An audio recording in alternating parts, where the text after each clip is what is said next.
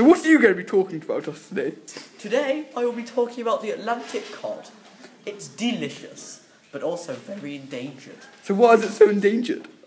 Well, the North Sea cod was on the brink of extinction as a result of decades of overfishing. However, the fishing the Atlantic cod provided many jobs and a huge market in Britain, which has decreased over the past 4 years. To conserve this delicious species, annual fishing quotas were cut, cameras were installed onto fishing boats to make sure that the valuable young fish weren't being thrown overboard. Also,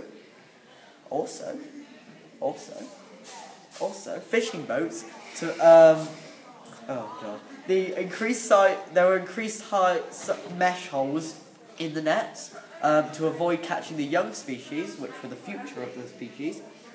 And there were also fitted panels into the nets to allow cod to get out when other species were being caught. So has it worked? Well, yes it has. The Atlantic cod is living proof that conservation works. Its population has increased by 52% in the last 4 years. Oh yeah.